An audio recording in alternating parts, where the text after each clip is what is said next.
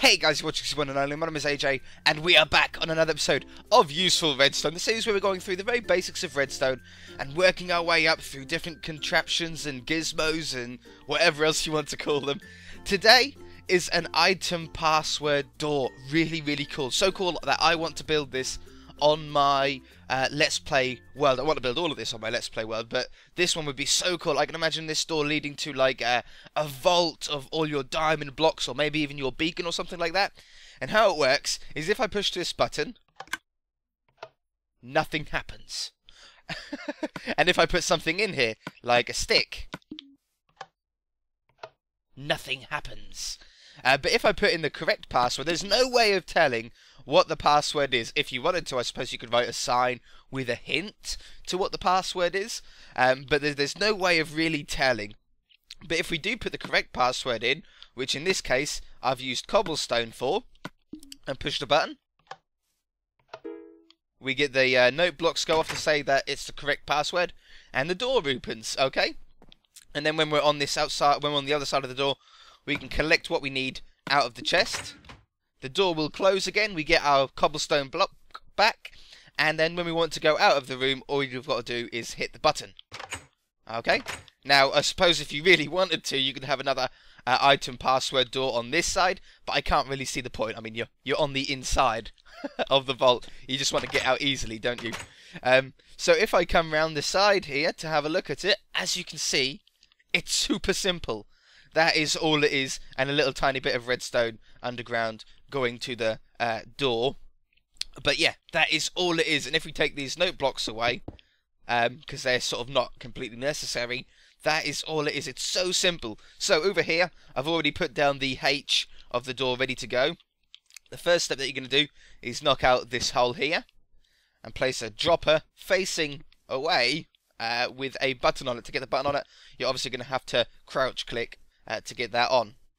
Now what we're going to do is we're going to come to this side and take this block away, which is right here, place a chest in the floor, and now you're going to break this piece of grass.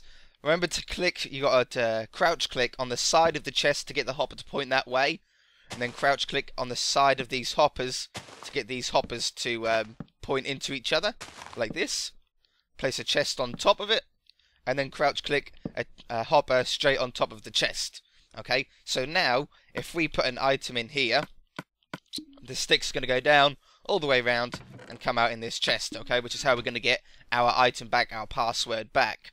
So once we've got this, you're going to place down a block here, and 2 blocks here, okay? And you're going to place a comparator here, which is going to read what is in the, or how many items are in this hopper. And then you're going to place 2 pieces of redstone, and then you're going to place a block here with a repeater on it. No delay needed or anything. And then you're going to crouch click on the side of the repeater to place a block there with finally a redstone torch right there. Okay, and that is all it is. So how exactly does this work? Well, we've used this sort of logic before back on the item sorter machine. And how it works is if we put in some items, okay, like this, as you can see, they're not dropping out, they're not going into this chest, and that's because this torch is on, which locks the repeater. It like closes the repeater when you've got hopper. Whenever you've got a redstone signal going into a hopper, it locks it shut, nothing can get out. So what we've got is this comparator is saying yes, there's blocks in there, but there's not enough blocks to light up this piece of redstone to power this repeater, to turn off the torch, to unlock the hopper. Okay, but if I get it here, you can now see my redstone over here. If we keep putting items in here, okay, keep going, we're up to 14, 15, 16, 17, 18, and now if I put another one in, as you can see, did you see that? It lit up this piece of redstone as soon as the 19th one in this first slot goes. So in total you need 18, 19, 20, 21, 22 items in this hopper. Remember to block all slots. If you don't block all slots, you're going to get like a random item that someone's put in there come into this hopper, which is going to mess things up. So cover them all in whatever you want the password to be. If you want them to be diamonds, you can put diamonds. If you want it to be sticks, you can put sticks in there, or apples, whatever you want. and then fill up the first slot, or any of the slots in fact, up to 18. And then as soon as the 19th one goes in there, this piece of redstone lights up, which means this torch can go off, which unlocks the hopper just for one item's time, and then it locks it again with 18, okay? And then all these items that we've got have come into this chest here. Now, if you want to put the note blocks on top, my voice, if you want to put the note blocks on top, just place them on top of the torch and then crouch click on either side. You can have like the 3 note blocks there. Now, I'm not very good with like making a really nice sound out of these, but if we give it a go, whoops, stick a cobblestone in there. Ugh, such an ugly sound. Such a really ugly sound. Can we get that back? Let's get that back. Okay, so now we've got this set up to say, yes, that's the correct password. We now need this to come and open this door. So let's put a piece of grey, a piece of grey wool down here, just to make it look nice, with an iron door on top. All we need to do now is get this chest to hook up to this door. Oh yeah, I also put a nice piece of wool there, so you can't see it from this side. You can always also put those there and there. That just makes it look a little bit neater.